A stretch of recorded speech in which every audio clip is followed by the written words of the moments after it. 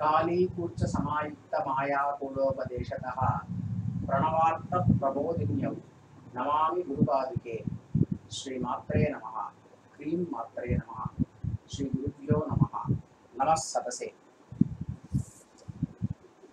Good evening to one and all, and today we are going to continue with the yesterday's topic, the conjectures on the black magic practices of Nithyananda. I have named the video clearly as a conjecture because whatever I am saying, I do not have hard-won evidence for this, and I am not going to give you scriptural evidence for this out of choice, because I do not want to be the person who pointed somebody towards a black magic text. So that being said, today I have promised to give you some remedies if you are in a situation controlled by these kinds of ashtakarmas. And when I said I am going to review a remedy, some of you might have thought that I am going to give you some mantra or something like that. I am sorry, I am not going to do that, and it is not possible to do so through the video. And even if you find any mantra for Vashikaran, for protection, for this, for that, for killing your enemies, there are so many mantras happening like that, so many videos available, so many websites promising these things, and so many web pages which are offering these things, publishing this information. But if you follow anything like that, then you will get into more trouble than you are already in. Because this particular Vashikaran or this particular Akarshan or Mohan, all of these kriyas, all of these systems, all of these techniques are handcrafted for your own energy system and for the very specific purpose of what you are going to do. They will see everything including your horoscope before they can offer you these things or before they can get you out of the trouble. So I personally am not a tantric, hope you know that, not in this kind of a sense. But I have associated myself due to various reasons, due to various scenarios with many upasakas who go into these things both for the good and the bad. So in my experience, I have seen a lot of these kinds of activities and the mindset and the processes that is happening. But in my experience, I cannot say this is like 100% foolproof or this cannot be broken or anything like that. Okay, let me explain this statement. First of all, let us understand how Vashikaran, Akarshan and Mohan works. These three of the Ashtakarmas, 5 Ashtakarmas which Nithyananda is using as far as I can understand. These Ashtakarmas work based on the control of the mind. And your energy body can control your mind and your physical body. It is possible. But at the same time, through the natural state of evolution of all the 5 shariras, of all the 5 bodies that we have, the energy body is the least evolved one. You need to understand this. Through the natural process of eating and through the natural process of metabolism, the physical body grows. It evolves by itself. And through the natural process of learning and through the natural process of thinking, your mind is also continuously growing. It is very, very strong. And the emotions, through the natural process of going through relationships, going through life, your emotions also have a very strong connection, very strong hold on your physical body as well as your mind. However, and the Anandamaya Kosha, there is no question about it. Anandamaya Kosha is in the highest state of evolution possible for a Sarira. That is, as far as these bodies are concerned, they are impermanent. But the most permanent of these impermanent bodies is the Anandamaya Kosha, which is nothing but the radiance of your Anma, radiance of your Atma. So there is no question about it. There is no involvement of your Anandamaya Kosha in any of these businesses. Your energy body is the least evolved one, as I told you, because all the other bodies are going through their natural processes, whereas you have to nurture your energy body through practices in order to evolve it. Therefore, the hold of the energy body on your other bodies and on your activities, on your movement is very, very limited. But at the same time, it has got the most potential power, potential energy to change your life through sadhana. Now, that aside, so manipulating your energy body is something which can be easily overcome by with the help of your emotions, your mind, your logic, and your body, physical body. Now, let us understand the energies that are at play here are created or crafted out of your own energies. For example, if a person is applying Vasikaran on you, he can apply it through various methods. He can apply it through Anjana, which is the paste that is being applied. He can apply it through food. He can mix this Vasikaran concoction into your food, and you can, if you eat it, you will be able to, he will be able to control you. Same thing applies for Akarshana as well as Mohana. Whenever I am saying one Ashtakarma, you need to understand all the other Ashtakarmas which are involved in the play right here. So, he can manipulate through food, he can manipulate through touch, he can manipulate through sense of smell by having an incense stick and loading that incense stick with Vashikarana. He can also manipulate by making you look into his eyes. I have seen the practice of having Nithyananda's eyes, the picture of Nithyananda's eyes, and gazing into them or directly gazing into his eyes. This is a way in which the Vasikaran can also be conveyed or can be pushed into you. So when this is happening, what will happen is your energies will start to change in a subtle manner. And your energies will be happy only when you are doing what he is saying. To a certain extent, the potential of these ashtakarmas in the external world, when the ashtakarmas are applied on the external world, it is very, very limited, because the energy body of the tantrika who is creating these can be highly evolved, but the person who is receiving this, their energy body is not subtle enough, is not receptive enough to be 100% compliant to this. That is the good news. But the bad news is that if you do not realize that you are under Vashikarana or Mohana or Akarshana, then you will never be able to come out of this. There was one comment in the last video asking, if the Vashikarana of Nithyananda is so powerful, then how were these people able to come out of it? That is the question that was asked. That is the question that was asked. And in order to answer this question, we need to understand that if you are not mentally cooperating, with this particular person, if you are thinking against him completely beyond a certain level, then it cannot control you. Now, there is an adage which is there in Tamil. It is repeated in these tantric circles. They will always say Mandiram Kal Madi Mukkal, meaning all these mantric practices are only 25%. 75% is from your mind, which is your Madi. So when you say Mandiram Kal Madi Mukkal, this is both for the good and the bad. The the Ashtakarma practice is only sowing a seed inside you. And if your mind is in an accepting condition, then it will make it into a complete process wherein it will be a success.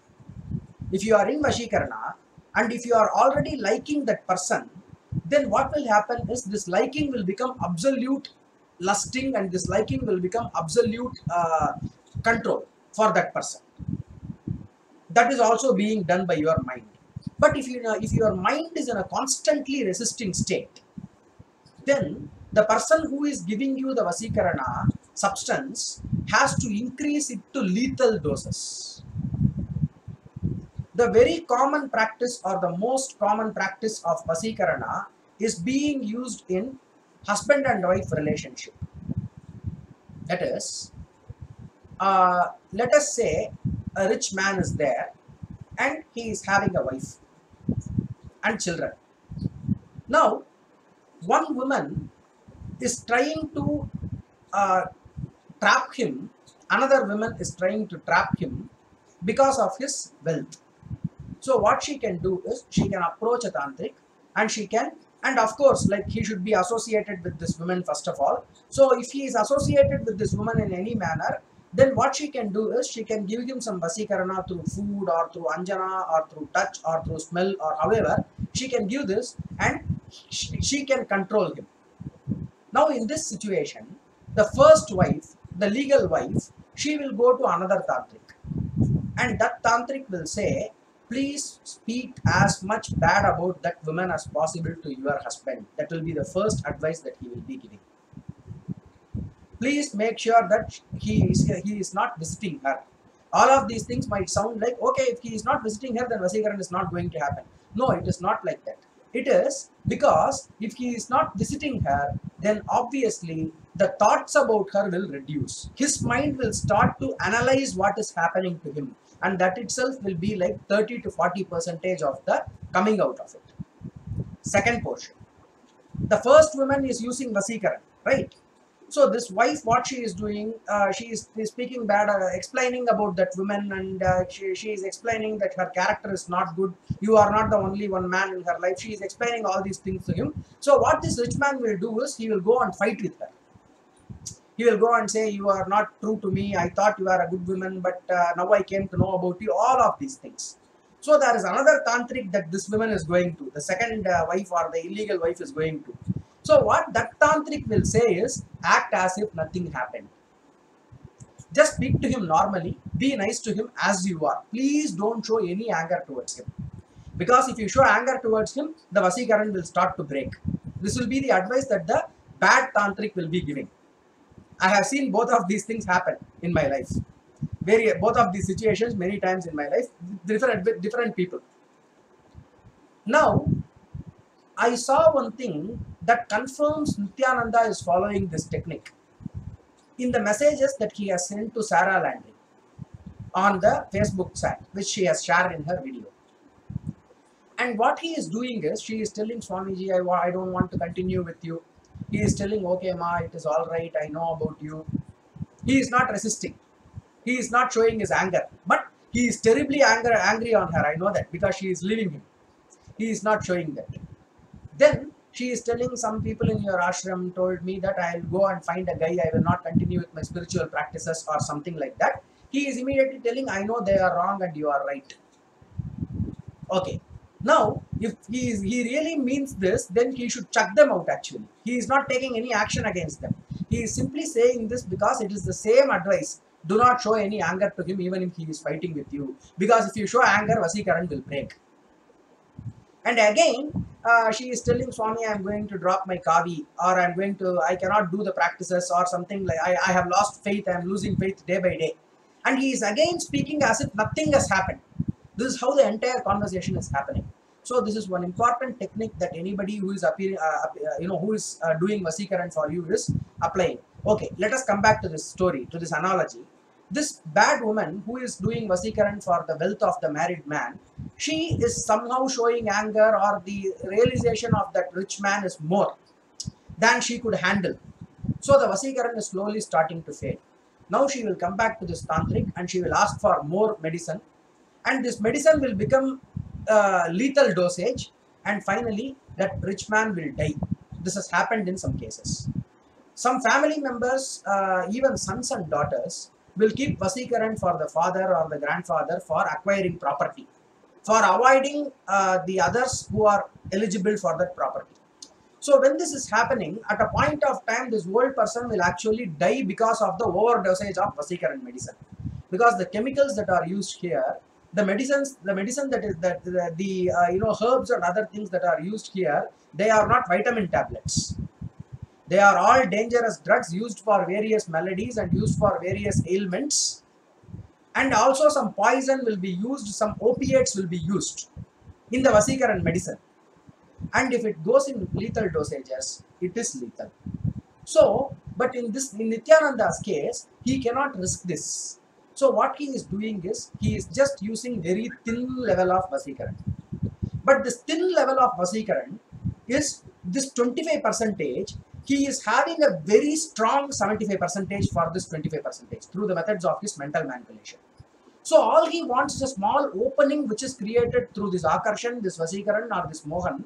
And once that happens, he will start using all of his psychological techniques to make sure that it is complete. This is the system that he is using. Now, in order to come out of the Vashikaran, the very first thing that you need to start with, the very first thing that you need to do is to confirm to it. Another very important thing.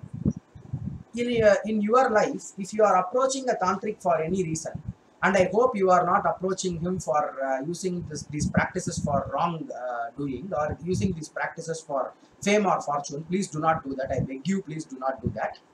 But if you are approaching him for a remedy, if the tantric is either immediately accepting that you have a problem, or if the tantric himself is suggesting that somebody has kept something for you, then please do not believe in that guy. First piece of advice. Any real tantric, any real practitioner who wants to help you will first try to give you logical solution, psychological solution, and then he will try to argue with you to prove that you are not affected. But if you are able to prove beyond doubt that you are affected, then he will be willing to help you.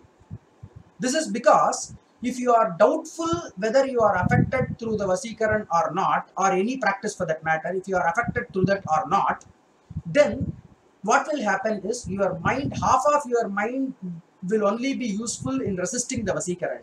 Half of your mind will be denying that. If this is your condition, then you are struggling to come out of this. So you, out of your own volition, out of your own decision, out of your own thinking process, must come to the conclusion that something is happening to me, something abnormal is happening to me, and I must come out of this. If this resolve is very, very strong, then immediately some problem is resolved. Some problem is solved. In order to solve more problem, you have to walk away, or you have to move away from that person. And whatever things are associated with that person, like his name or the mantras that he gave, or the anjana that you are applying, or his idol, or anything like that, or his idol or his picture, whatever you are having, do not just throw that away. Burn it. Burn it in your backyard. If you do this, then your mind, whenever it is thinking about this particular person, immediately it will think about this extreme act of denying him. So this is the second technique that will be very, very useful for you to come out of these kinds of situations. And then the third thing that you need to do is not to think about this Vasikaran portion too much, because you will be empowering that the more you think about it. So even when you are thinking negatively about it, it should be only limited. That is the third one. So apart from all of these practices, let us see a little bit more about these techniques before we go again into the fourth and final remedy. And this remedy is one particular kavacha, which is available online. You can either listen to it or you can chant it. I will post the link for this particular, this one. Somebody is teaching that in Canada. So I will give you the link. I will explain about the person at the end. Now, these mantric practices, they are acting upon your mind. They are acting upon your emotions more so. So if there is no emotional attachment towards that person, that is the first point wherein you are starting to break it. Now let us take two cases wherein they broke this Vashikaran completely, and they are completely speaking out against Nithyananda. In fact, today these two people are the representatives, these two people are the forerunners, or are the front lines of the battle against Nithyananda. Janardana Sharma in India and Sarah Landry in the international circuit. Now, what happened with Janardana Sharma is a very huge shock. Looking at sex messages from your guru on your daughter's mobile phone. So this is a very, very big shocker. And based on this shocker, based on this anger, based on this hatred, no practice can control you after that. Unless until you are the only target, if it is being fed to you in lethal dosages, even then you will continue to fight it and you will die because of that. But you cannot be completely controlled if this kind of a shocker is happening to you. So that is how that breaking happened. And then another kind of breaking that happened is in case of Sarah Landry is that she moved away. That is the first thing. If she had stayed in the ashram, I am 100% sure that she would not have come out. And I have seen her assert this in her videos. It is very true. Not only because of the group thinking, not only because of the peer pressure, all of these things, but also because this will continue to grow inside her. This will continue to breed inside her, and it will slowly capture all the rebelling tendencies. It will slowly dissipate all of the anger, and once again we will mellow down. So in order to avoid these kinds of scenarios, you need to move away from that person, from the ashram in this case. So this is one more thing that we need to do. And as far as Vashikarana is concerned, it is done through the practice of Anjana in case of Nithyananda. And as far as Anjana is concerned, it is prepared using some medicinal drugs. Now, do you know there is a very simple technique in order to remove the effects of this Anjana? That is by applying vibhuti on your forehead. By applying vibhuti on the Ajna, you can remove the Anjana from that. And by applying kumkum on your Ajna, you can avoid more Anjana from affecting you. Or that Anjana energy is there. The Anjana energy is registered here. So that Anjana energy is the receptacle for the Vasikarana. Now if you are applying vibhuti, it will remove the Anjana energy from inside. And if you are applying kumkum on that, it will further stop the Anjana, more Anjana energy from coming into the receptacle. So this is a very, very simple technique that you can use in order to strengthen your Ajna chakra against this Anjana. And the worst thing about the Anjana energy is that it is affecting the very important center of your spiritual body, which is responsible for your intellectual enlightenment. So if you ever wore the Anjana given by Nithyananda, even only one time in your life, please continuously apply vibhuti for at least 15 days or 23 days in order to counteract those effects. Now, the final technique that I was speaking about, I am going to give you one particular link in the description. This is the kavacham, devi kavacha from the Saptasadi or the Chandi path. So once you recite this, if you are able to recite this, well and good. If you are unable to recite this, no problems. There is one particular channel called GRD Iyers, Guru Cool. So Mr. Ramesh is teaching this in Canada. He is a Sri Vidya Upasaka, and he is teaching this in Canada to everybody, with no difference between gender, with no difference in terms of nationality, in terms of caste or creed. He is teaching mantras to everybody. So, and these classes are available in his channel. Please go and visit them. And I will specifically give you the link of the kavach, Devi kavach, which is Devi kavach is armor that Devi is bestowing on us. The armor that Chandi is bestowing on us. And please make use of that, and you will be able to completely protect yourself. If you have more doubts regarding this, I am going to stop speaking about the black magic aspect, because none of this can be verified objectively. Everything is an objective experience in this case, and scriptural evidence I will not be able to provide for this. So speaking only based on conjecture and asking you to believe me or asking you to accept what I say, I really feel strained because of this, and I really feel that I am leading you somewhere without proper evidence, which I do not want to do, which I do not like to do. I hate doing this.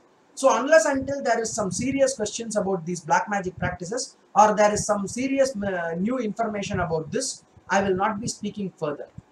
And again, one request, if somebody can give me some jnana anjana, I will be very very thankful, because I want to do some experiments using that. And if those experiments are successful, I think I will be able to devise a remedy. At least that will also be an experiment. All this is subjective. So that being said, we will end the video for the day. I know this is a short video, but there is not much to speak about this. And I don't want to regale you with a lot of stories of this sort, because I'm releasing video during night time. And I know at least a very few of you will watch my video whenever it is being released. So I don't want to regale many more black magic stories during night time to you. So तच्चं योरा वृणीमहे घातुं यज्ञाय घातुं यज्ञपतये दैवी स्वस्तिरस्तुनः स्वस्तिर्मानुषेभ्यः ऊर्ध्वं जिगात वेषजं शन्नो अस्तु द्विपते सञ्चतुष्पते ॐ शान्ति शान्ति शान्ति नमः सर्वसे।